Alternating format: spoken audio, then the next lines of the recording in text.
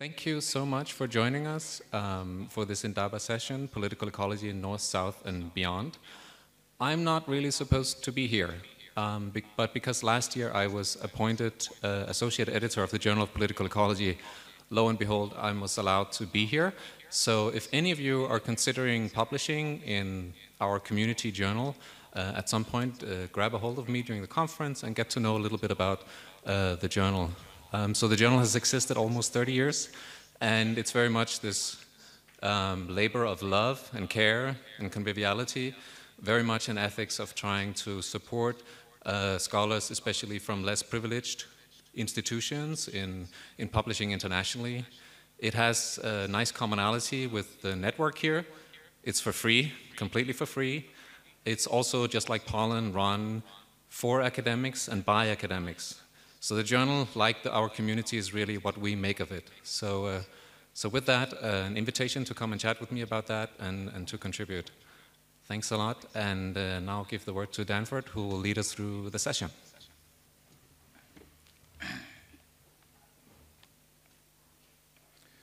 Thank you so much.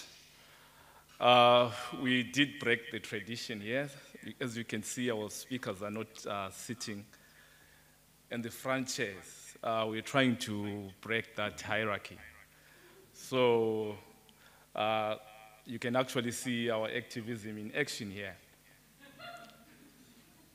So my name is Danford, and here I'm at home. I'm a researcher here at the University of KwaZulu-Natal at the Center for Civil Society. So I'll be facilitating this Indaba, where we are going to interrogate the political ecology, the North, South, and beyond.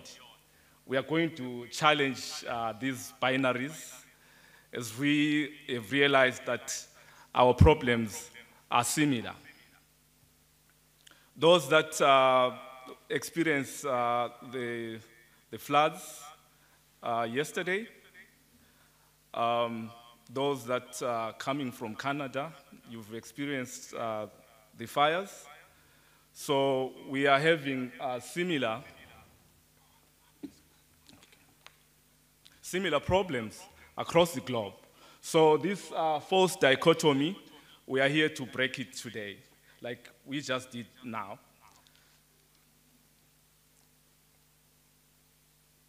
Okay, some house rules. Please put your cell phone on silent. And we are going to call the speakers to come and share with us their offerings. Some are joining us through the virtual Skype. Some will come and present their slides here. And then after that, we'll have a sort of an organic engagement with the audience. This is an Indaba.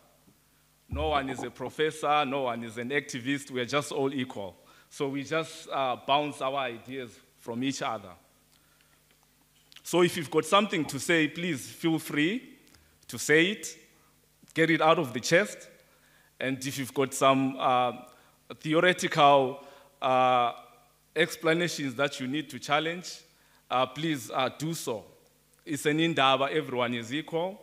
Let's just have fun. So I'll call the first speaker to the Indaba, one of the protesters who refused to sit in the chair, to come and give us a talk. I'll call Professor Maano to come and continue with the protest here at the podium. Good afternoon, everyone. I know the chair just said we're not going to have professors and so forth, and he calls me professor. So in some ways we have got an inherent. Okay, that has to do with the language. Colleagues, I thought I'll just say some thoughts with you on what the South-North collaborations, divide, inequalities have troubled us for some time, and some of the ways of engaging with that. We have enough material from this conference so far to indicate to us that we can begin to work on both sides of the oceans to try and engage with the issues that we all are concerned about. So I just thought I will follow the fashion and use decoloniality as a lens to deal with these kind of regional inequalities. But I'm not going into decoloniality because it is something that's very favorable at the moment. There's so many decolonialists around, and everybody thinks they are, which is fine. But what will that mean for political ecology, especially in our unequal world, where we need to be mindful of this? So, the books on the screen will be familiar to most of the people who are engaged in these debates, even before decoloniality became a fashionable concept. There are people who have been engaging with this.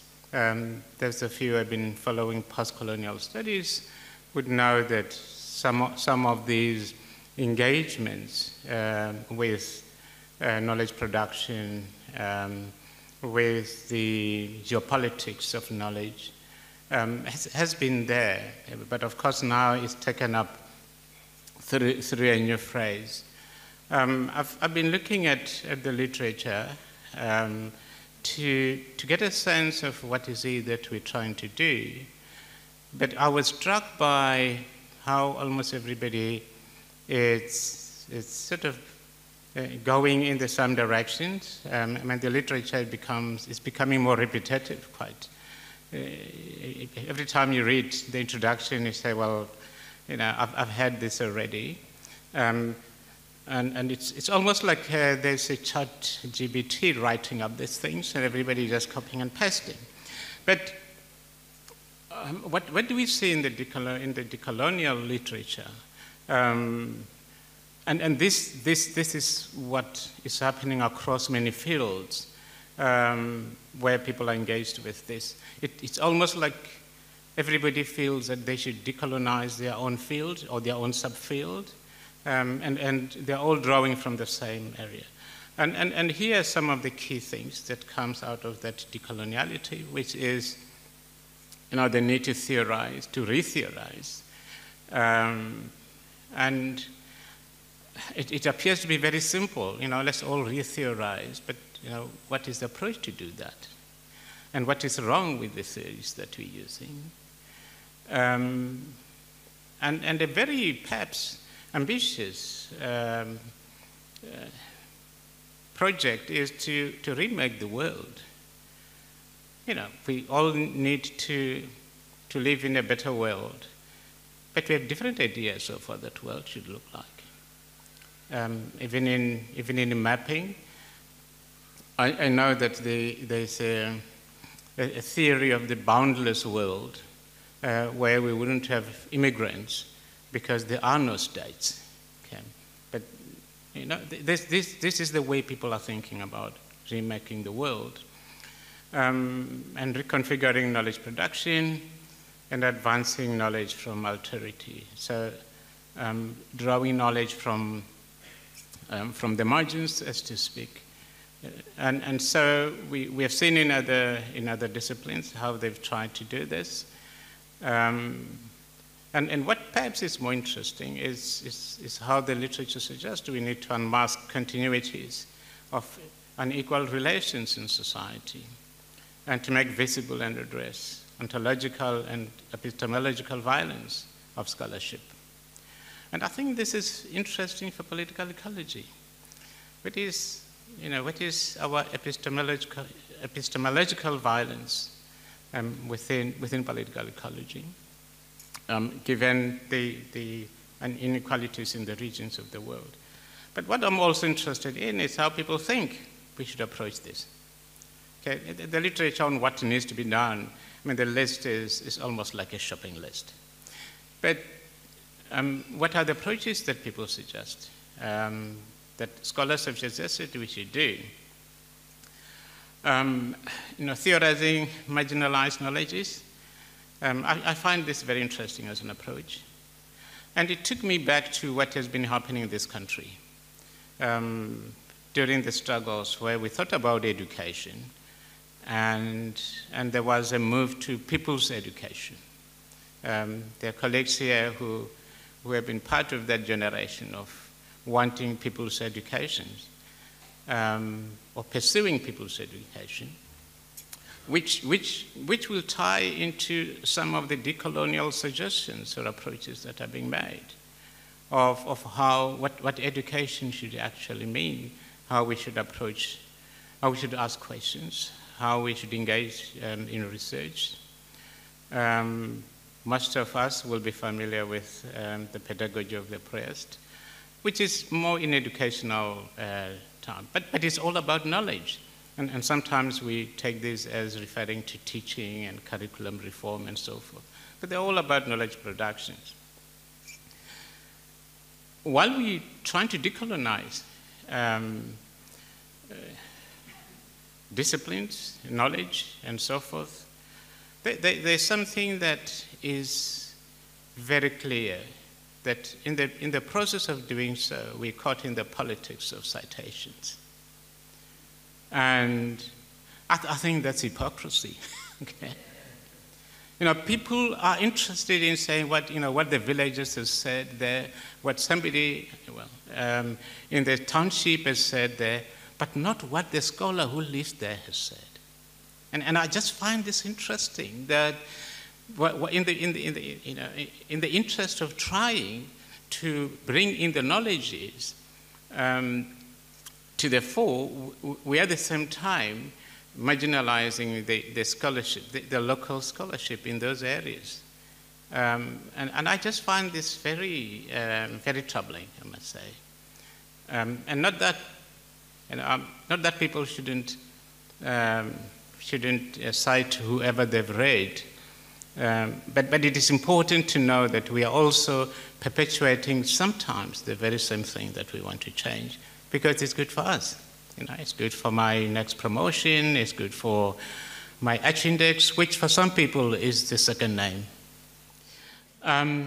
So it is important that if indeed we are true to ourselves about acknowledging knowledge beyond the academy and trying to learn as much as we can from Southern theory, we should do that genuinely. And I would hope that the few papers that are beginning to come out in Political Ecology, Journal of Political Ecology, to engage with this are an encouraging sign. But for me, it's more about doing that decolonial political ecology rather than talking about it, because we can all talk about it, actually. Now, I've come across some very interesting approaches which summarizes what we need to do. And this is captured in Mambra's and colleagues' work on decolonization. In short, as a way of thinking about the world, and how these two reference thinking about the world and doing something about it through alternatives would be quite useful. And on reflection, I thought political ecology has been very critical from its foundation about society-nature relations, society-environment relations. We've been critical about that, but perhaps the challenge we have is to think more about alternative forms and political processes.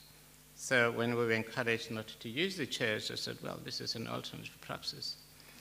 But we should be mindful that decolonization itself has its own critiques. So these are beginning to emerge. So doing decolonization, it's not all that good. We all think, by trying to engage with decolonization, especially reinserting the South, bringing in marginalized groups and so forth, what we might be doing unintentionally and sometimes intentionally is that we keep that domination. So if one were to do a search on literature on decolonization, where does it come from in most of the cases? From metropolitan universities. I mean, this is one of the critiques that is there. And there are signs that sometimes it's more about, it's more of tokenism than actually a serious political project that we think we should engage with. But there's another angle to decolonization which is important. And I'm bringing this here because it then helps us to think of the South-North relations through this lens. You know, Taivo wrote a recent book which is titled Against Decolonization. And it was an intriguing title because everybody is about decolonization. And here somebody says, well, hang on, we don't want decolonization. But that's not literally what he's saying in the book. But what I found interesting in his thinking is that while we are thinking about decolonization, we do underestimate, and he was writing about Africa in this case, African agency. It could be the agency of many other groups that we can think of in tackling colonialism and its legacy. So people have been engaged with colonialism. There have been ways of trying to decolonize. We know political struggles for liberation have been about decolonization. But many of us are disappointed with the results that have come out of those struggles, including where we are now. But I want to share with you some of the experiences, and I don't have much time, where we have been involved in some of the networks, and these are just few. And when was the Worldwide Universities Network, where we thought it would be quite useful to create a global Africa group. And this network was institutionalized. I mean, many universities working together, sort of middle of the range universities in terms of global standing, if we believe in those categorizations. You know, they came together to bring their scholars. But there was nothing about, there were two institutions from the continent, my university and the University of Ghana. And this was a collaboration with the rest of the world. So you've got two countries representing the continent, and the collaboration is about, and how does one go about ensuring that there is co-production of knowledge, that there is the geopolitics of knowledge is engaged with. And that was a challenge that we faced when we actually established this group.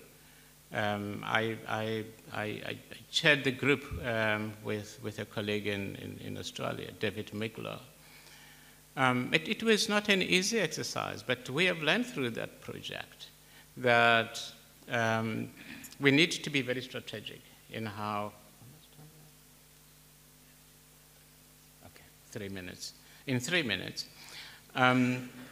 we learned quite quickly that one needs a strategy, and this is South Africa, Ghana, trying to engage with a collaborative research with many universities, and some of you come from those universities that were part of this network, and it was perhaps for me eye-opening in how we should go about co-production. So we did some project where nothing could be done without the scholars on Africa, and that was a very difficult exercise, because then in the hierarchy of knowledge production, what tends to happen is that your top scholars want to work together so that they remain at the top.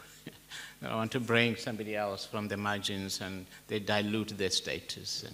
And that, for me, was a very interesting exercise, which we worked very hard. And we used the SDGs on partnerships to say, well, the SDGs that most people embrace and others criticize, we know, says we should have partnerships. But how do we think about partnerships as scholars, as institutions? So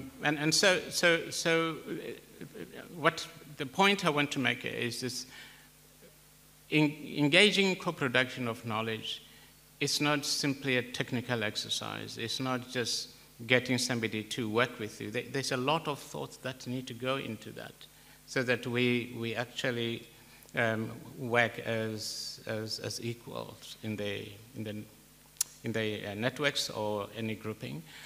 And the other group that I've worked with, that I'm still working with, is the International Critical Geography Group, which is its own mode of operations in terms of trying to ensure that there's equality. I mean, I haven't seen people sitting like we're doing here to ensure inequalities, but they've engaged with that question. Inequality is not given because people are already unequal, and one has to work out what that could be. I mean, I don't have much time to go into details about this, but in most of these cases, I've used my position as a member of the Society of South African Geographers to get into these networks, but also my own research themes. And I just want to touch on the International Geographical Union Commission on indigenous knowledge and people's rights.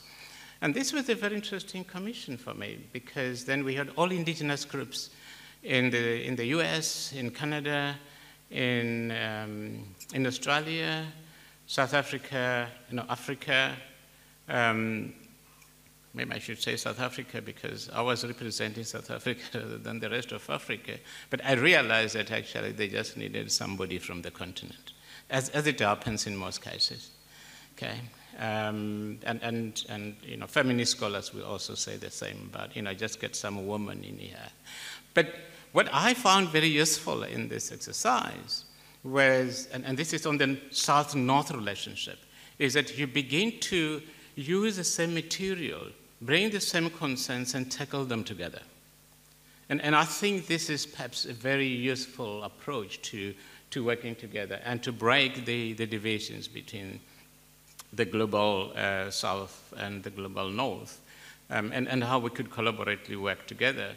I mean, we have had so many stories of the Durban South and how they're engaging with the oil companies, whose headquarters are somewhere there, overseas. But, we don't have this collaboration of people who are in the headquarters of this, working with the group that is being affected by the decision made up in these air-conditioned offices.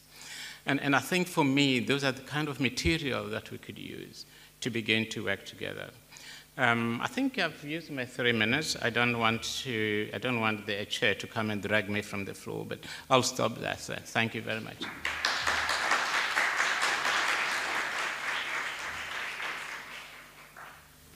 Thank you so much, Maano, for exploring the power dynamics that are between the global North and the global South, and how these power dynamics shape the discourse of public ecology. I'm going to, he's already here. I wanted to bring someone who's virtually, but you're already here, it's fine. I will call upon Felipe to give us his presentation. Let me just open it for you. I'll be taking Okay, thank you very much. Well, let's start by the beginning here. Well, it's a great honor to be here. I'd like to thank all the organizers for making this event in person, so we're able to join this Indaba. has always been a dream to me to come to the African continent, and especially to South Africa. I think we have so much to learn and to exchange with each other. And I'm coming from a special place in that sense, which is the state of Bahia in Brazil. That is the Africa from the other side, we could say. You know, it's a African descendant city, and this has been a wonderful experience to me as a white Southern Brazilian to work in Bahia in an anti-colonial university, a public university, and trying to take serious decolonization, not as a metaphor, but an everyday job. My first position in Bahia, I was professor of decolonization of knowledge, environment and society. That was official, the name of this public position. And it made me to think how I could really put in practice decolonization of knowledge in such an equal country in Brazil, but working inside a public university. And I have been very lucky because due to the long time struggle of indigenous and black movements in Brazil for affirmative action, today we have a diverse university, and it has been a wonderful pleasure to work with indigenous, black, and Quilombo students in Bahia. And I will share a bit of this experience with you. This is the work of Denilson Baniwa, a wonderful artist that he has been, we have been working together. He was the artist that gave the design of the Latin American Congress of Political Ecology. Well, in Latin America Political Ecology, we're organizing different networks. There's the Latin American Congress of Political Ecology. I organized the third one in Bahia in 2018, and last year happened in Quito, the fourth Congress. There is the Latin America Research Group of Political Ecology with more than 100 researchers. I was one of the coordinators with Mina Navarro from Mexico, Denise Roca from Peru, working in Colombia, and now the coordinators every 3 years change. Lucrecia Wagner from Argentina, Aida Lopes from Mexico, and Melissa Moriano from Ecuador, that was the previous organizer. And we have just published a book with, it's always collective work, as you can see, you know, with Bea Bustos, who organized the first Latin American Congress in Chile 2014, and other friends, published by Routledge, which is Latin America and the Environment. I would highly recommend you to take a look. These are some of the publications, so we are producing a lot in Latin America, from Latin America, you know, and we're not Latin Americanists, you know, we are working with environmental struggles and try to search for new theoretical frameworks and how to work with territorial struggles with a great commitment. During the pandemic, we are affected in Brazil by another virus of fascism, and we had to face the pandemic and Bolsonaro. It was a terrible moment, a very depressing one, and during this period, Bolsonaro led a genocide against indigenous people. I was already working with partnership with friends from the University of Sussex and Manchester. And we're looking together, Mary Manton from Sussex and Peter Wade from Manchester, and we're looking for common ways that we could interact and help indigenous groups and also Quilombo populations to survive the genocide. And we managed to transfer funds from project and different projects during the pandemic to invest on indigenous students and artists. And we did this beautiful job, this beautiful site. It's a Not the Sky, it's a collective project that we're researching conflict, but also beautiful things, the beauty, static art that could mobilize the struggles. We mapped 31 environmental conflicts in the northeast part of Brazil and the Amazon. They are very different forms of conflicts. We have conflicts for mining, land grabbing, but also ecotourism and shrimp farm, even production of cachaça, the delicious drink that was drying out a sacred lake from Tapeba nation. We were able to finance 20 artists to create artwork from these territories, thanks to the Queen that we subvert her funds for a much better use than only doing finance research and to go to the territories, but finance the territories to think through art. And we trained more than 15 indigenous black and quilombolas students during this process. Out of that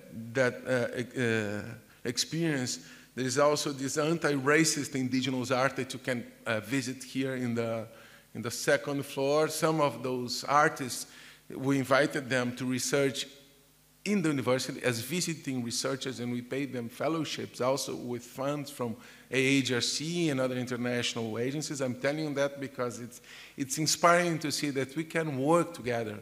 We can really build international work together, and recognizing our privilege and our positionalities in different places that we are, either Europeans or white Brazilians, that we all share in somehow some privilege, and we can find ways to work together to denounce racism and to denounce coloniality and other forms of oppressions. This is another work that you can visit, this experience of this wonderful exhibition. This is the Nilson Baniwa. In his anti-racist work, he's denouncing the violence of agribusiness in Brazil. From this experience and reading of Latin American literature, I would briefly share with you 4 ideas that I think they are wonderful theoretical contributions that comes from the territories. The idea of plurinational states, decolonizing the state.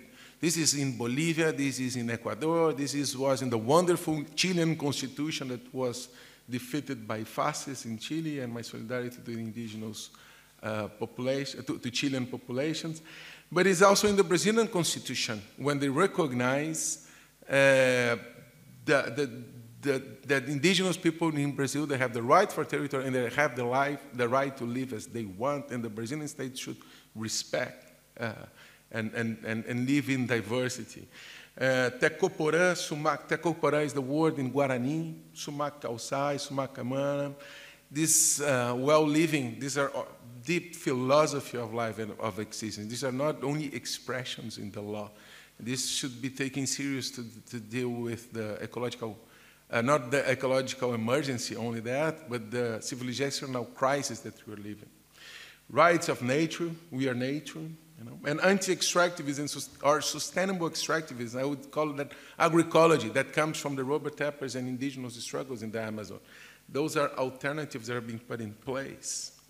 So the plurinational states are, as I was telling you, it is the decolonized state, but also become wild, as Gerá Guarani, a wonderful woman from the Guarani nation, who is calling us, inviting us to turn ourselves from the urban perspective to a more other perspective to live with Earth. Reconquest, land back, retake, demarcation of lands, but also of imaginaries of ending up the idea of a modern Brazil, settled modernity. This is Olinda Yawar and Ziel inside the Secretariat Museum in a performance last year.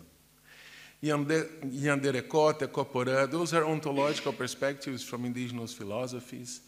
They offer us new ways to organize our lives beyond, let's say, energy transition to socio-ecological, more deep transformations.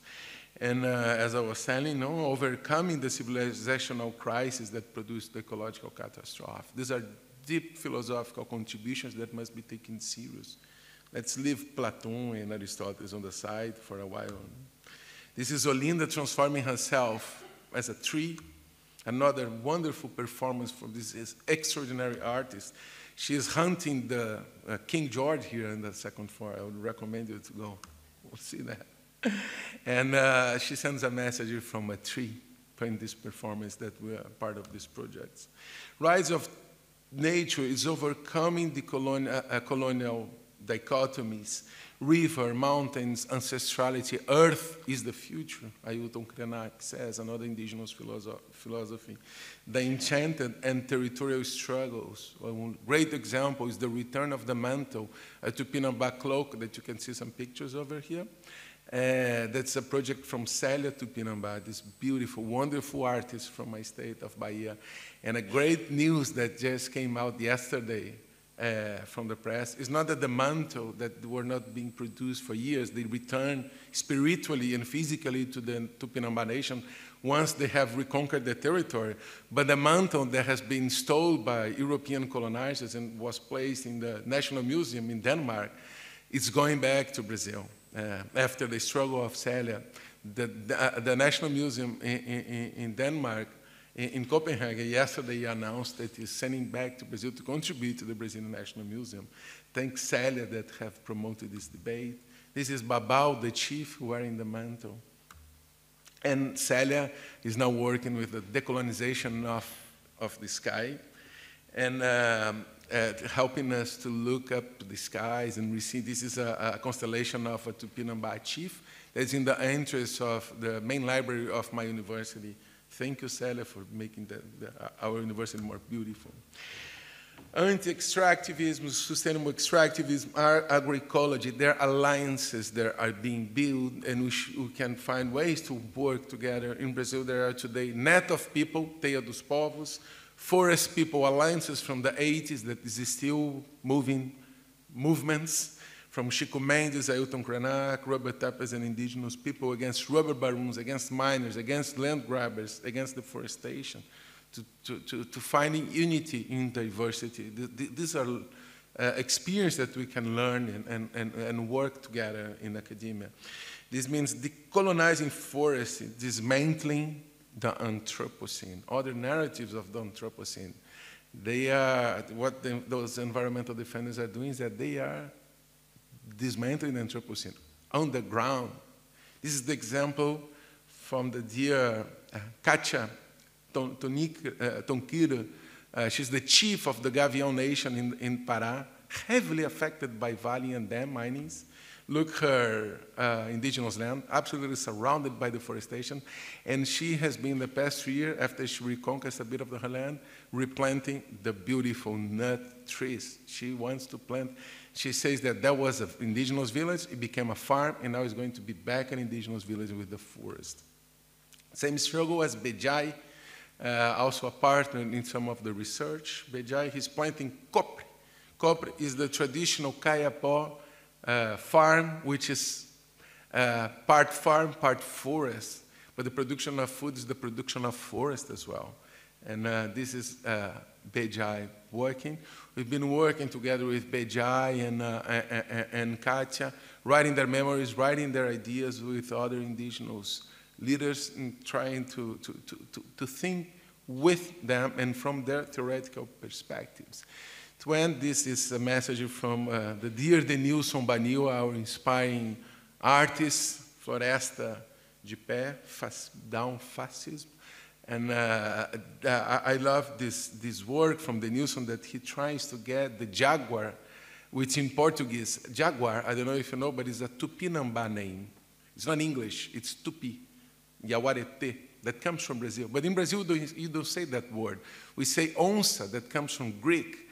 So Denilson, he tries to bring back the jaguar to the Brazilian cities.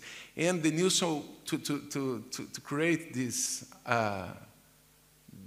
symbol of Floresta against fascism, he was inspired by the alliances of Zapatistas and Black Panthers in the US. Zapantera. So he brings Zapantera and the jaguar to find unity in the struggles with Earth. Thank you all for this opportunity here.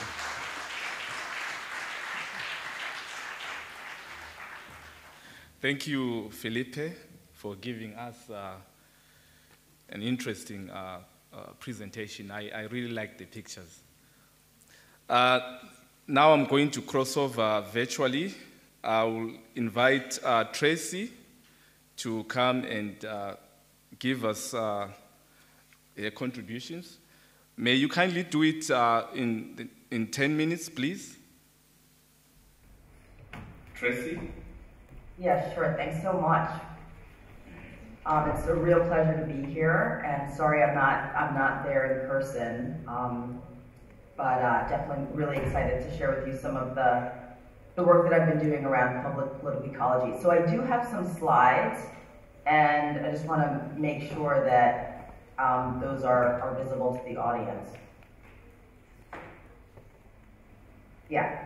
All right, so I'm going to be speaking today about public political ecology as a network and practice toward equitable Earth stewardship. So there's a growing number of innovative projects in the area of public or engaged political ecology conducted through various networks such as Entitled. But I want to share my understanding of the subfield and how I've been studying and practicing it over the last decade. Some of this work has been published as an open access article in the Journal of Political Ecology, which sets the stage for public political ecology as an approach for practicing engaged scholarship in this moment of ecological disruption that places justice front and center. So, a political, ethical, and educational project drawing on the work of Antonio Gramsci, public political ecology operates through what I call a community of praxis, or theoretically informed practice. So for Gramsci, praxis is the reciprocal relationship between thought and action, where ideas become a material force.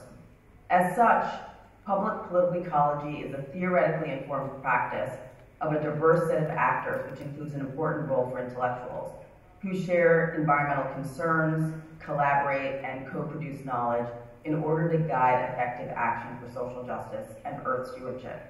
So public political ecology guides many aspects of my research, teaching, mentorship, and engagement. So I don't know if you're able to call the slides, but this would be the third one. But a few years ago, while I was a faculty member at the University of Arizona in the School of Geography, Development, and Environment, I launched the Public Political Ecology Lab as a space to advise and mentor graduate students interested in engaged scholarship from a political ecology perspective. And I've used the lab as a platform for scholars of political ecology to share their perspectives on scholar activism and engaged scholarship through blogs, through videos, and digital stories. And with members of the Public Political Ecology Lab, we developed the Climate Alliance Mapping Project, which is an initiative which partners with indigenous communities and environmental organizations to develop maps and digital stories of climate justice. More specifically, it builds interactive climate justice story maps that bring together scientific data and digital stories produced by affected communities to educate the public, connect local communities with global climate justice networks, and inform policy decisions. So I'm not sure if you were able to call up the slides at this point. Can you see them? Yes. Because I'd really love for you to see these maps. Yeah. You can? Yes. Yeah, okay, so this is the fifth slide. So this is,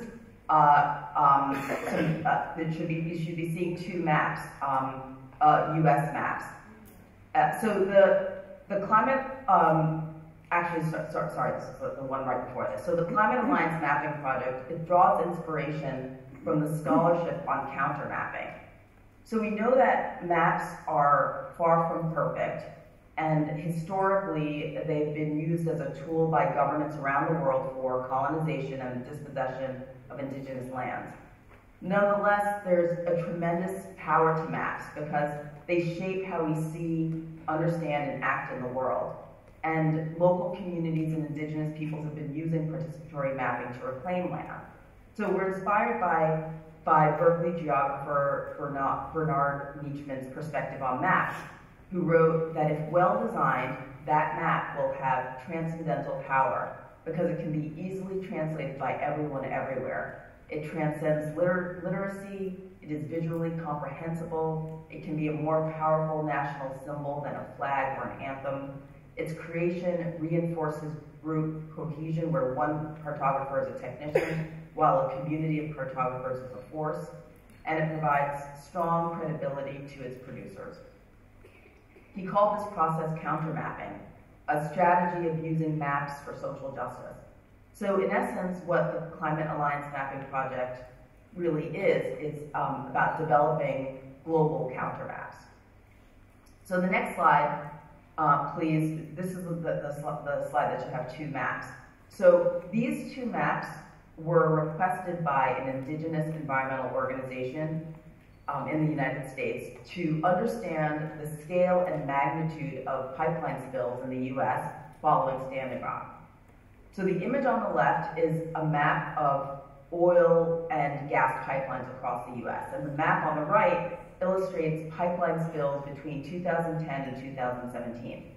We had data that went back as far as the 1980s, but that data completely inundated the map. So even within the short span of 7 years, we were shocked at the number and size of oil spills across the US.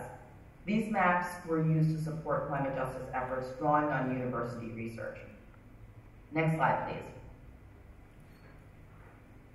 So in the Ecuadorian Amazon, I've been working closely with indigenous communities to develop a climate change mitigation project aligned with social justice. It emerges out of the growing scientific evidence that local and indigenous communities are best positioned to protect forests because they've done so for millennia, and that knowledge has been passed on through generations. So based on decades of research in this field, I've become deeply concerned about existing carbon markets and offset projects. They can fail to address the main drivers of deforestation and instead target and constrain the land use practices of local and indigenous communities. In an attempt to avoid many of the problems found with conventional carbon forestry projects, I've been investigating alternative models based on climate justice.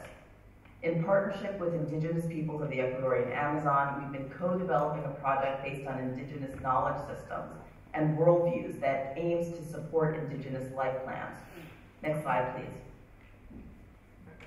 Indigenous life plans are communally determined plans for well-being and local sustainable development that support common property arrangements.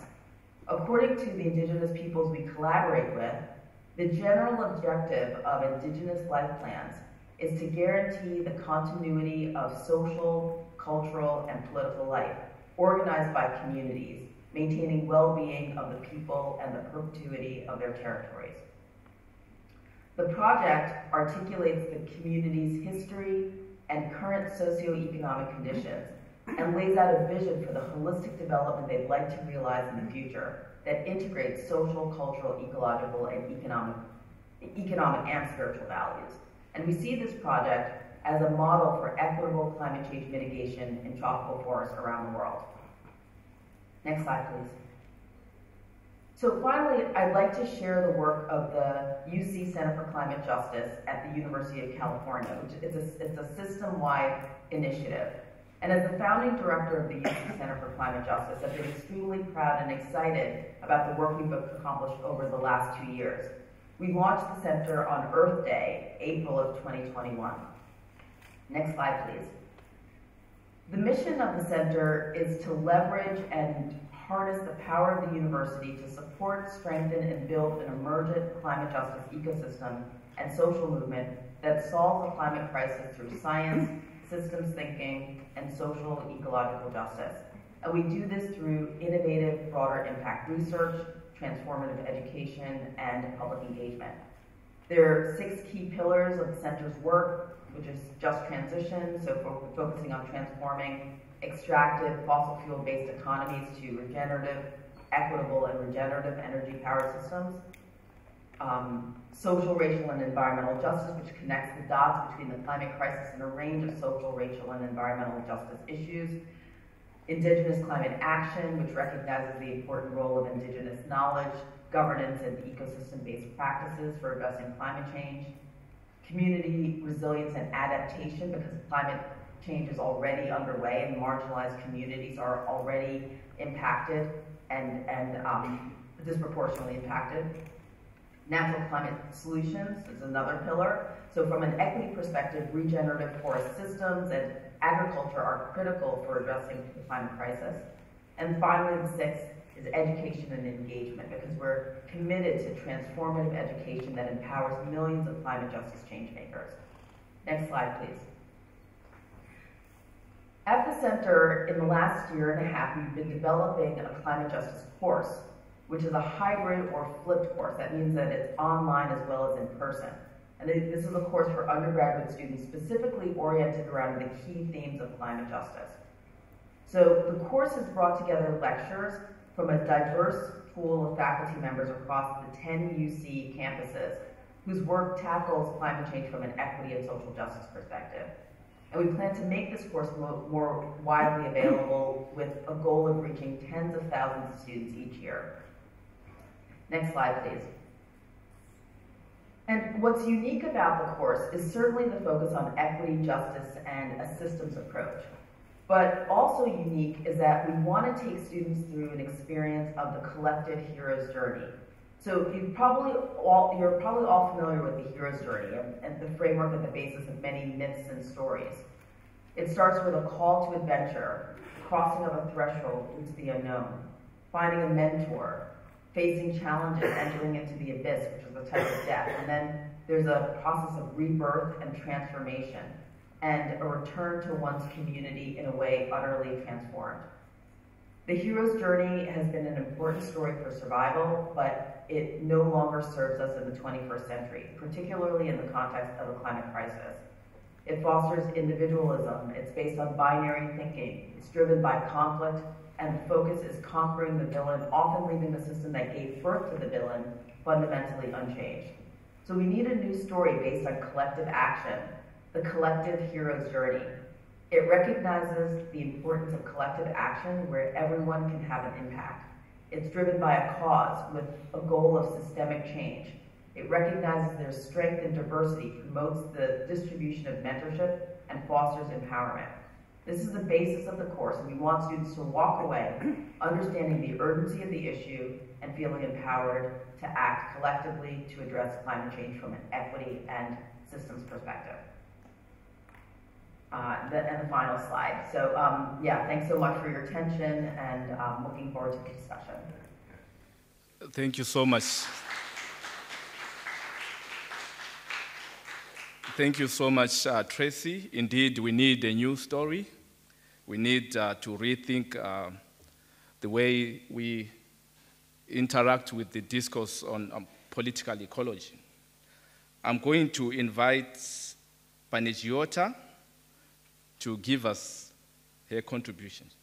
Panagiota? Thank you. Can you all hear me well? I think that is. Okay, perfect.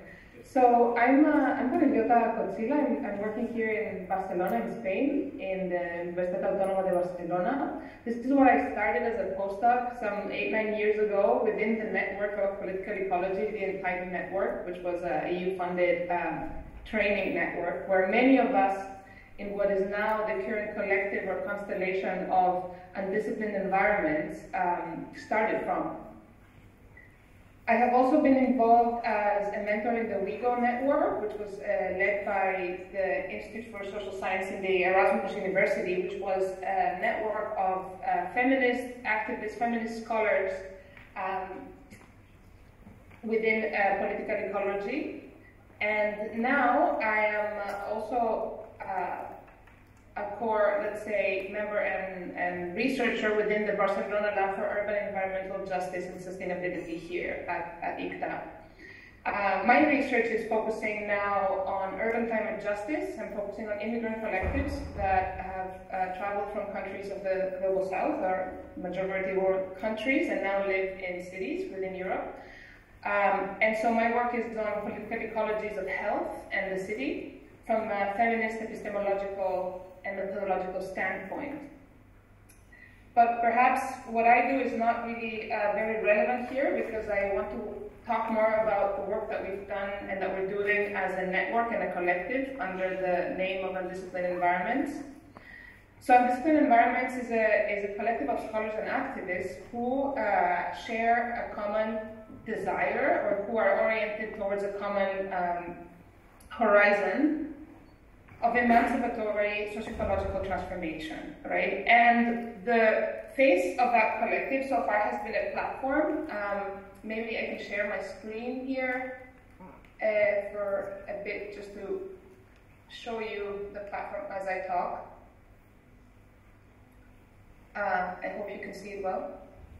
So this platform is basically where we have weekly or twice a week posts in the form of short essays, but also other formats like video, audio, more photographs, reflections from the field, early findings, and reviews of films, where we publicize important events, and also we have a series that you can see here of different themes. The most recent one, for example, being on political ecologies from Italy, others on political ecologies of the far right, and others. So this is a place online where we publish what we edit, curate, and write ourselves many times. Essays, reflections, other formats around political ecology and environmental humanities more broadly. So through maintaining this space over the last 9 years, which is completely open access and is based on the voluntary and unpaid work that we put into it, we aim to animate a space to share, to debate, to critically reflect on research, but also on activist experiences, observations, methodologies, news and events, art and music, and other themes and objects that we see as related to political ecology. By the way, the platform itself will transform. In the next few days, we're going to have a new website, and so stay tuned. I hope I was able to show it to you today, but we didn't quite make it.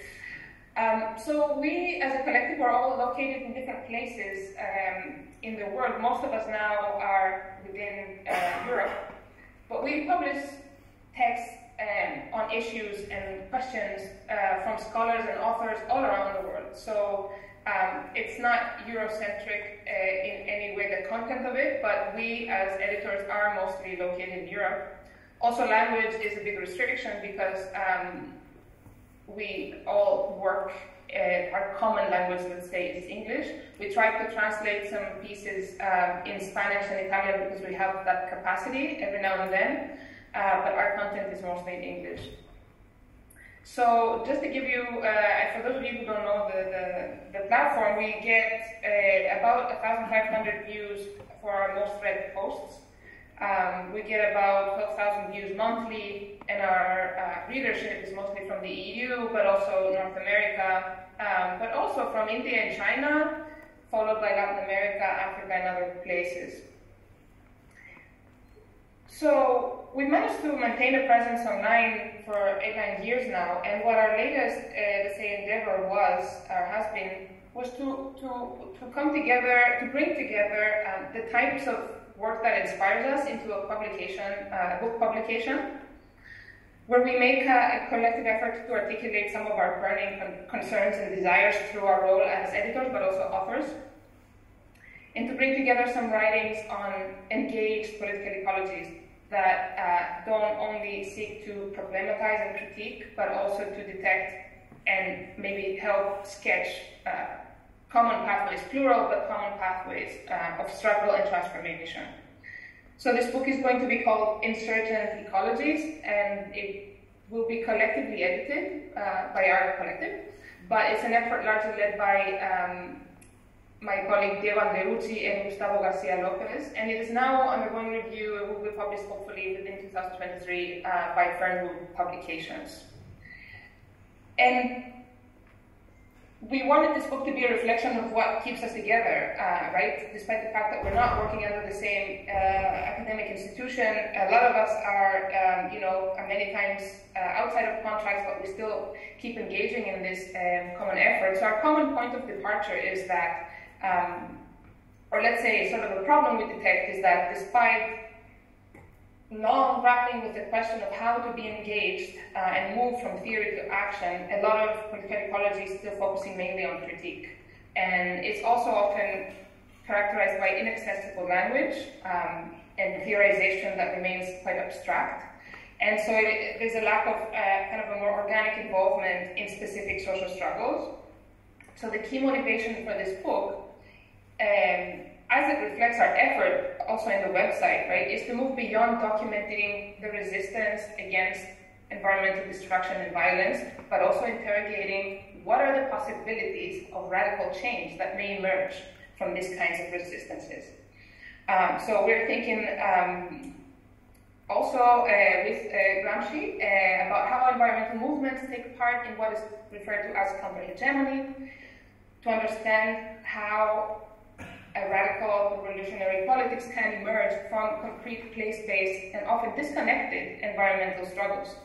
So this is not only, a gesture to disrupt the coloniality of knowledge, because for too long, as it was said today, for too long we have learned about the subaltern struggles across the colonized world via the accounts of northern social scientists. But we also see it as an attempt to build, at least to some extent, a theory from below. So conceptualizing transformation from the point of view of its political protagonists, like Paulo Freire would state. The book is organized in 5 sections, and I'm not going to go into the details of it now, but I do want to mention that it brings case studies from Palestine, Ecuador and Bolivia, Spain, Brazil, Turkey, Chiapas, Colombia, Greece. So it's very, we really made an effort to include the voices, and it's written together with activists. Most of its chapter is written together with activists, if not only by activists. So that's one thing I wanted to bring to the table to share with you, this effort that we've been engaging in. And the second thing I want to speak to and invite us all to think about is who can afford to participate in such voluntary activities of building networks and also translating research into digestible pieces, right?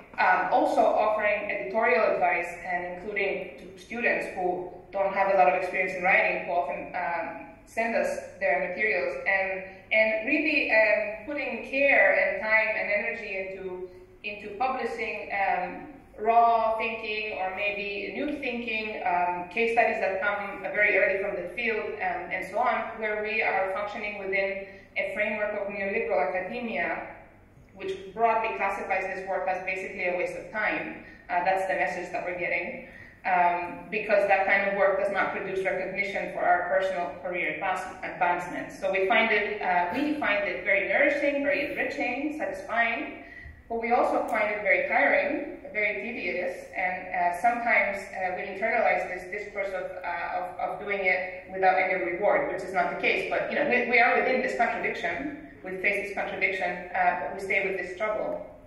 So I think we all have talked about the ethical issues of publishing academic articles in big publishers who make millions of dollars or euros out of the work of researchers and reviewers.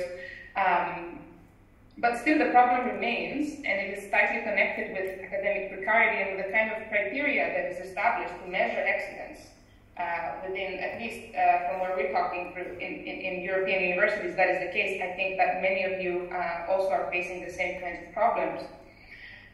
So as a closing remark, I'd like to stress, there are not many of us who can afford to do this work of scholar, activist, communicators, or interlocutors, so to say, at a time when what we need is exactly that, is that the lessons that political ecology and environmental justice and climate justice research can provide to travel far and wide beyond our own specific geographical networks, but also beyond strictly academic networks.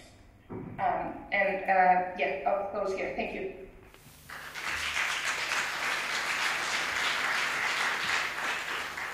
Thank you so much, Panagiota. Let me call in Amber. We've got one more speaker, and then we close the session.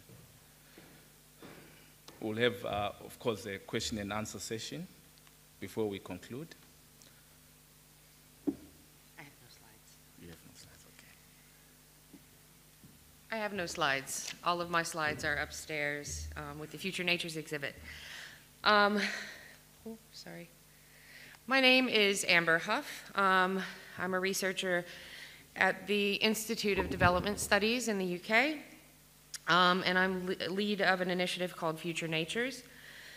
Our initiative is interested in using research, arts, and storytelling to explore the evolving ecologies of crisis, commoning, and enclosure.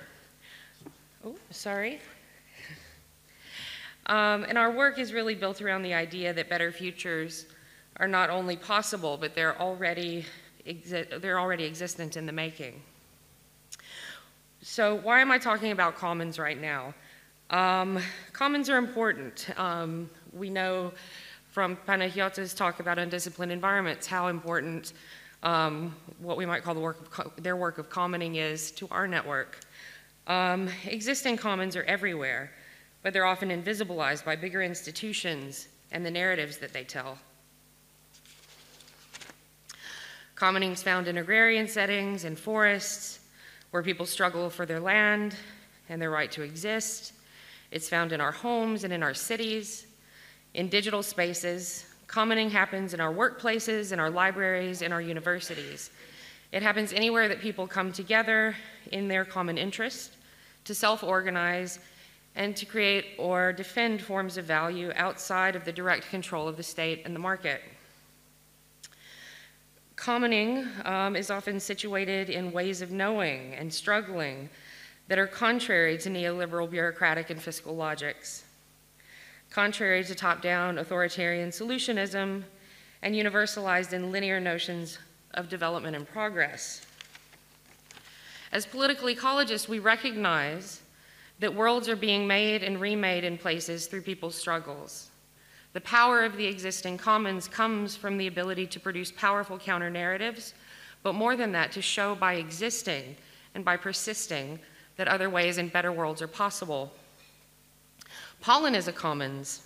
It was launched and has been sustained through voluntary labors of care as a generative space of networking and cross-pollination.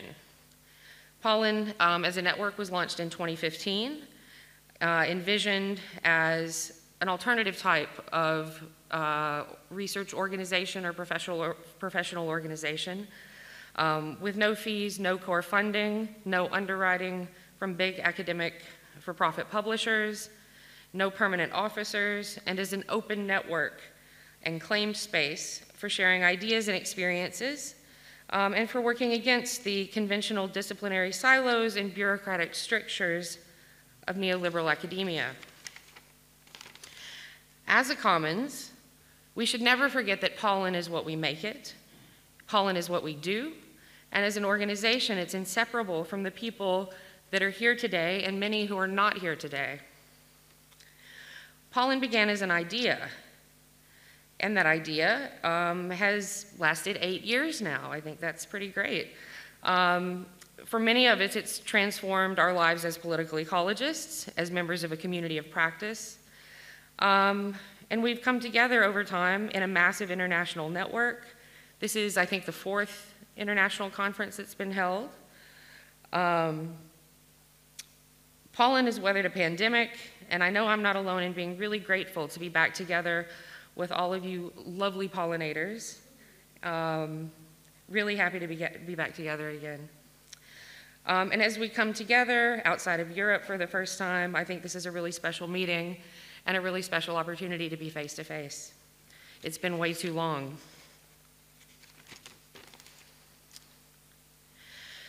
So POLLEN is a commons, but I think that we should also be aware that any time we try to name, define, or describe a thing, we run the risk of constructing new boundaries and abstractions and exclusions.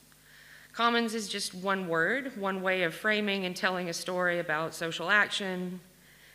And this is a story that in many ways, in many spaces, and by many names, and sometimes by no name, exists and has really always existed when people have decided to work together to multiply the values that they want to see in the world. So I want to conclude briefly with a challenge to us all and a provocation in the spirit of Indaba. To keep our eyes open to plurality, to existing possibilities, to find our affinities in our work, to make kin, and to practice the solidarities that we need to get along and to support each other. Because this is a weird, violent, and changing world. Thanks.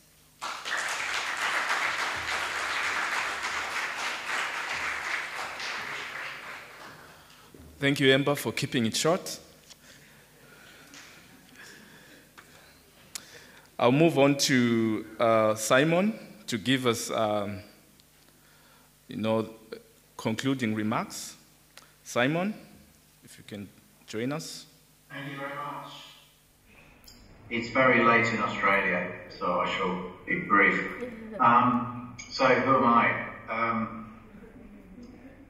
We normally in Australia recognise Indigenous elders as owners of the land on which we work, and I think that sentiment sums up my sort of 30-odd years of work in political ecology, where I may be older these days, but I'm still very much involved in some of the issues that you've been talking about there, and I wish I could have been there too. With a great deal of recognition of, I suppose, overcoming the binaries of North and South.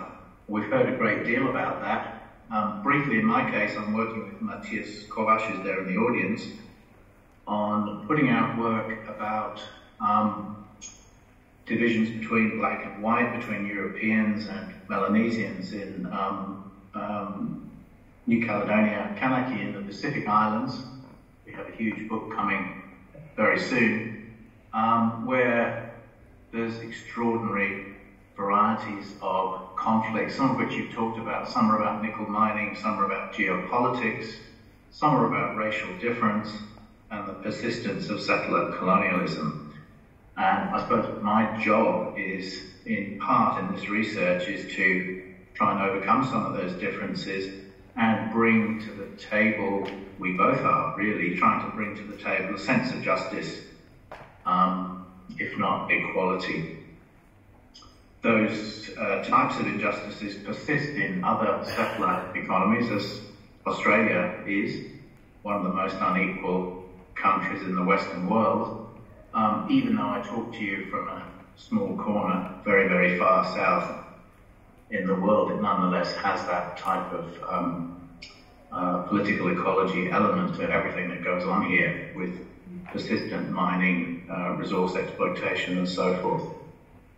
I think, so that gives me a sort of sense of altruistic or agile activist perspectives, and political ecology does that. Now, I'll just move on to one of the things you might want to hear about a little bit more about publications and the Journal of Political Ecology. What some of you have said about the difficulties of putting out our material applies very much in the scholarly domain, and as we've heard, Undisciplined Environments does so in a very unique and vibrant way. Our journal tries to cross between North and South in different ways. So we publish classic long-form academic articles, and by the way, there are no word limits. And what is the longest paper? 27,000 words by Juan Martinez-Allier and colleagues. Please don't send me too many of those. We've also recognized that the really disgraceful slanting of academic work, the way in which it has benefited 5 major companies in the world. I would love to refuse to deal with any of them, but I've kind of pegged my mast to the anti-Elsevier campaign. And I actually think, in a normative sense, that we need to think beyond them. And so JPE is, again, another community of scholars. It's a type of commons. We don't have fees for authors or for anybody to publish, but we've recognized our own colonial roots. The people who have done the majority of the work, many of the referees and so on, have been never reimbursed. And in this scholarly domain, what we've done is we've helped to set up, although the original editors don't run it, a section called Grassroots, which is primarily led by activist scholars with roots in the Global South, or living in the Global South, And that section takes much shorter pieces. Those are curated by a team of 4 or 5 people. And I've made the decision to give them DOI numbers and to feed them into the general journal. That affects, to some extent, our rankings and things like that, but it's the right thing to do. So a community-led approach to getting political ecology work out there, I think, requires things like undisciplined environments, and our type of journal is what I've called many times social justice publishing. And I've got in a lot of trouble for pursuing that line, perhaps more deeply than many others, in a rather uncompromising way.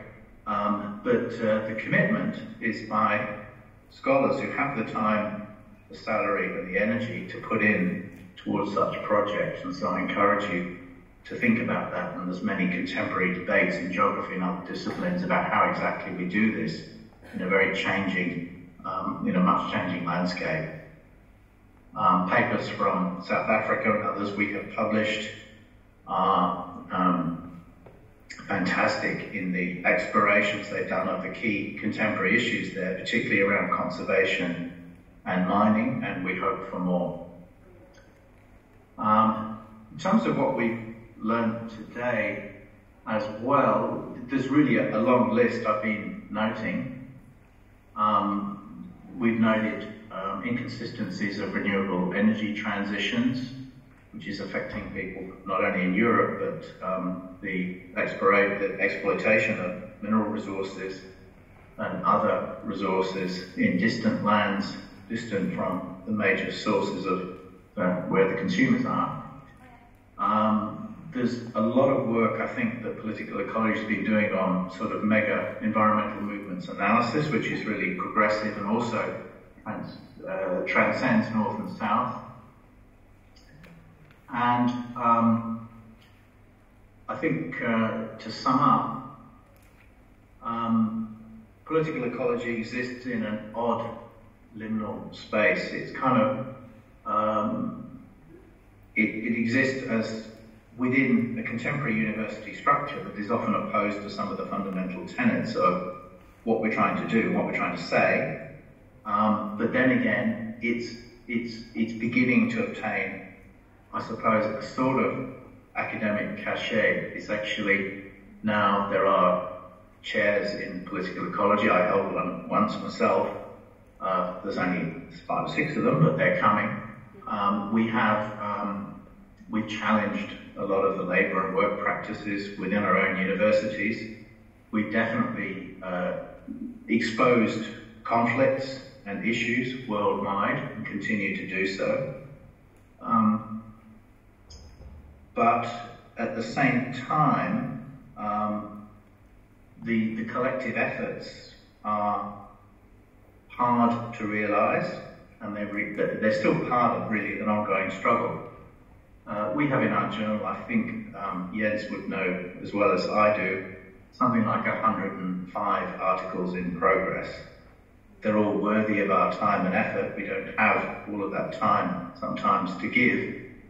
And the topics are so wide-ranging. So we have the pluriversal debates mentioned today, and whether pluriversal entities and movements can actually unify sufficiently in the classic Marxist sense to initiate change. That's a big source of debate. We've got the classic debates about extractivism, largely from Latin America, published in several languages that we offer in the journal. But are we, and even as who was it mentioned here, education, Tracey mentioned education and pedagogy as an issue.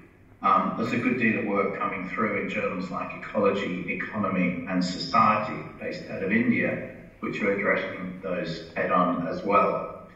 So I think, aside from the journal itself, what we've learned today is some really interesting stuff about different angles for North and South. What I've been doing is taking very detailed notes, and I'll certainly offer the speakers the the forum of the journal if you would like to use it for something in future. We've seen so many examples of initiatives that cross North and South. Thanks very much.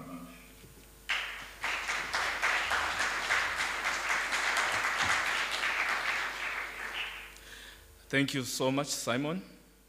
I'll send my article through. So we'll go to the next session. We just have 10 minutes of question and answer, and also those that want to comment, this is your opportunity. Can you hear me? Okay, great. Thank you. That was a really fabulous panel with a lot of great perspectives on the topic of decolonization, et cetera. I'm Catherine Corson, by the way, from Mount Holyoke College in the United States. I'm curious to ask a quick question, which is about the relationship between some of the words that we heard today, decolonization, commoning, justice, the pluriverse, solidarity, and discomfort. And what role discomfort plays in working across difference to try to achieve some of the things that the speakers were talking about today.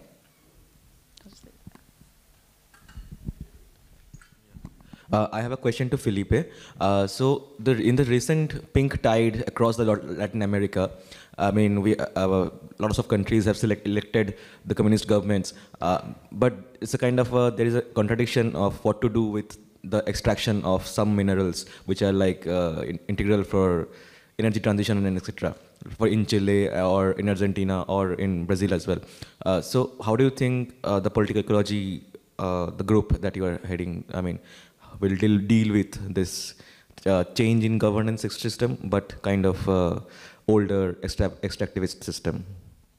Hi, I'm Anvesha. I had two quick questions, one for Maano. Maano's still here, right? Oh, no, okay, then one of you can answer that. So it was for Maano and one for Felipe. So Felipe, you mentioned that you are a white Brazilian from southern Brazil, and then you moved to a university which is primarily indigenous territory. So how did you kind of reconcile your positionality there? Was it a steep learning curve? How did you get yourself accepted or not within the community and working in this space of decolonizing?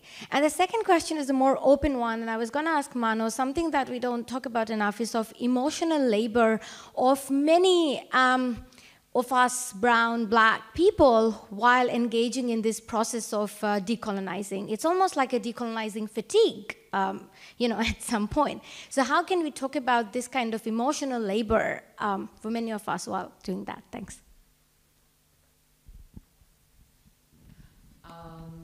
I'd like to respond to Catherine's question about, what is discomfort in all this.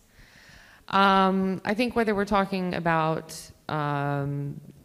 decolonizing and certain approaches to commoning for sure, as well as building solidarities, I think we're definitely in the same universe, and probably ballpark when we're up here. But I think one of the most kind of toxic things that can emerge, like within academic departments or workplaces, is this idea that any conversation that we have has to be one in which everybody remains comfortable. It's this tendency to depoliticize and suppress conflict rather than letting it air and making sure that everybody feels comfortable with a bit of discomfort now and then when it needs to be broached, when things are really important.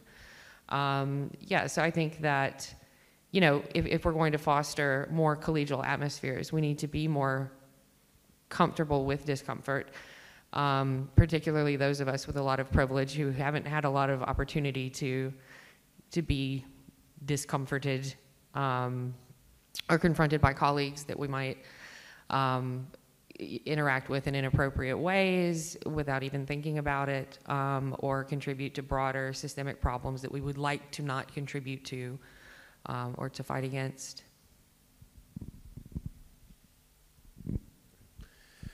Well, first, think I would like to express my solidarity with the people in Jujuy, you know, in North Argentina, as I said, like that are fighting against lithium mining there.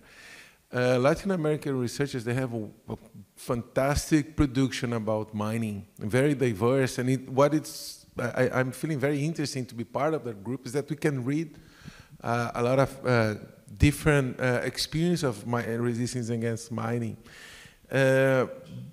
Brazil is heavily affected by mining, like Vale, but there is a strong agribusiness sector, which is the plantation system that is still remaining. And I work with, let's say, both forms of territorial violence, because I work in Pará, in the state of Amazon.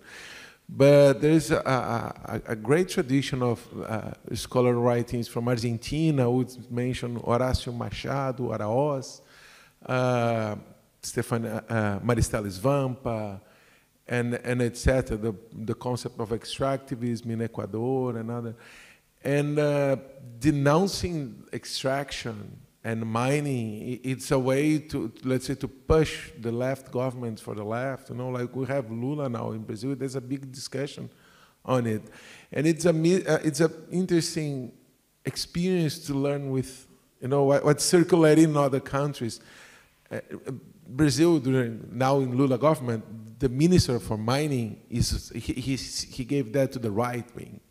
Instead of in Colombia, the minister for mining and energy is a woman that she's anti-extractivist and pro-degrowth. We are just publishing an interview with her in the next Journal of Political Ecology that was conducted by Sandra, one of the researchers. So personally, to me, it has been a wonderful experience because we speak Portuguese in Brazil and the rest of Latin South America speaks Spanish. And we don't read a lot of Spanish contributions in Brazil. So I'm learning a lot with all this experience, and we understand that learning the resistance to mining, extractivism, and the experience of indigenous and black populations in Latin America show us that the task for the left is much more deep than what is being discussed today by the left-wing parties that comes from unions, you know, like Workers' Party in Brazil. And we're talking about the Chile situation, that they had this wonderful constitution led by an astonishing Mapuche leader, Elisa Loncon, and then they were defeated by the right wing, and now it's tension, and it's a long struggle, and the theoretical experience from Latin America, it's really fascinating, and I am fascinated to read that. I would recommend it to read more. And concerning my move to Bahia, that's a national system of universities, so it's a very competitive concourse to move to any of the new universities, and I had the chance to be approved there, and I was attracted by the change that happened in those universities in the northeast Brazil in the past 10 years. During the second term of the first Lula government, in around 2008, 2010, those universities, they changed a lot in Brazil. They opened to interdisciplinarity. So I was accepted there. I'm not accepted in the South where I come from. They don't want me, you know, because I come from activist, journalism, lawyer, and in Bahia, I was accepted. And I'm fascinated with the struggles there. But then I realized how to position ourselves in those struggles. There are lots of tensions, and among whiteness as well, you know. So being, let's say, white from outside of the local elite creates some conflicts with the local elites. Personally, I suffered a lot from that. I had to change university. And but then I feel like I feel like a lab, and it's fascinating. And but this comes from the experience also that I have to have an external view, you know. So I'm working now with a project with a friend from Sussex when I went there last April, and I met Louise Wise that is working with genocide. So I decided, let's work together in Brazil, and we can get those funds and build a work in Brazil about genocide and ecocide against indigenous people, but how to implement that. And a few weeks ago, I found out that we could do that work together with indigenous students from those nations that suffered genocide. So, I mean, I'm reflecting about that. 2 years ago, I wouldn't do it, but now I saw that there was an opportunity to build a new work together, to exchange ideas, to give visibility to that situation. And this international partnership is very relevant to give visibility, recognition for the Tuxá and the Pancararu nations, and also to myself, let's say, in terms of internal struggles inside the university, because it's a very conservative university in somehow as well. So we need to produce and have, let's say, broader alliances, so then we can build local alliances as well in terms of advancing with emancipatory education. But the more important thing here is to defend a public university system, absolutely free, inclusive. You know, so I'm for that. I'm not discussing academicism here. You know, I'm discussing defending university, a public university with affirmative action, and an anti-colonial university, and build a new university there. I'm very motivated by that, and Bahia is really beautiful, and I hope we can make one POLLEN there. Okay, I would like to bring those speakers on the virtual space. There was a comment on the emotional labor of decolonization. If you can, maybe Tracey, Panagiota, and Simon, if you can give us comments on that. The emotional labor of decolonization within the field of political ecology. I mean, I can speak a bit about also Catherine's question about the discomfort. I mean, public political ecology engaged, you know, political ecology. I think the work of with undisciplined environments. I mean, it's very difficult within academic spaces.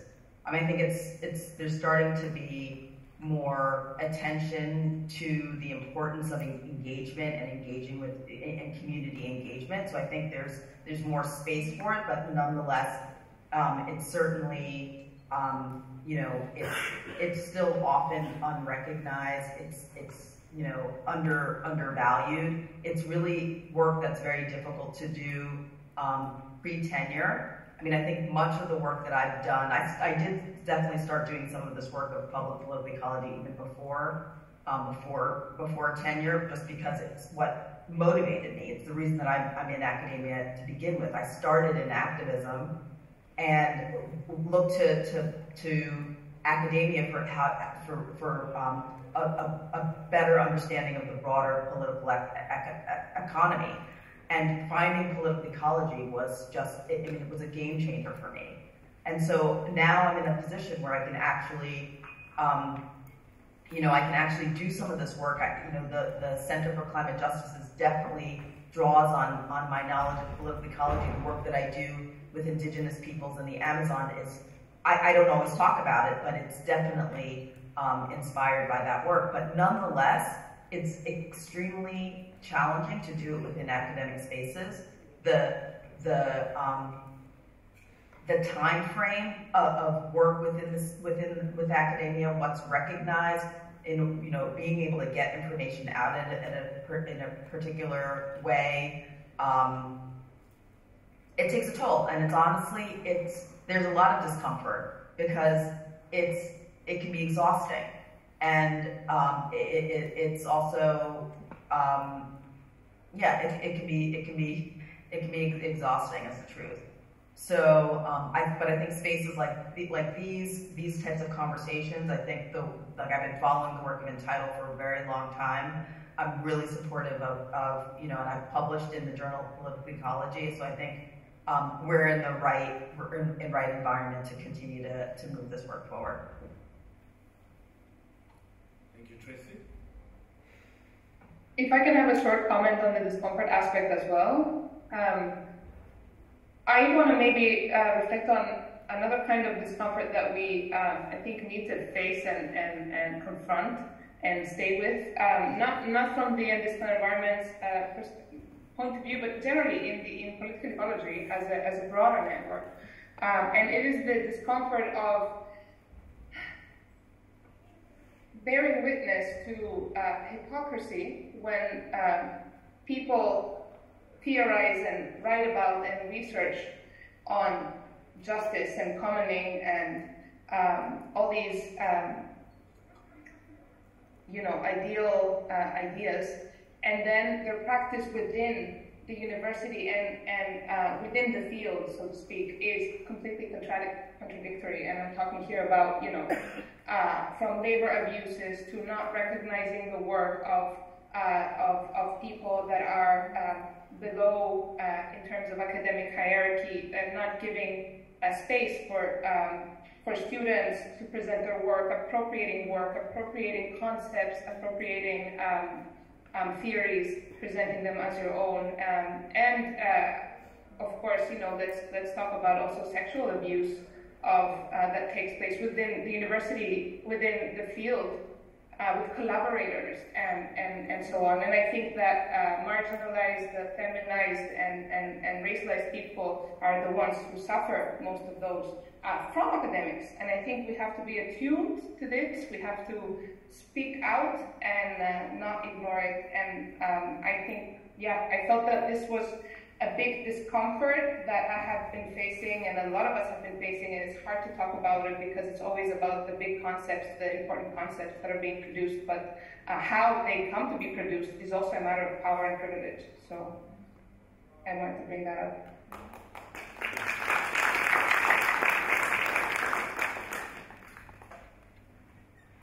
Simon, do you want to offer any comments?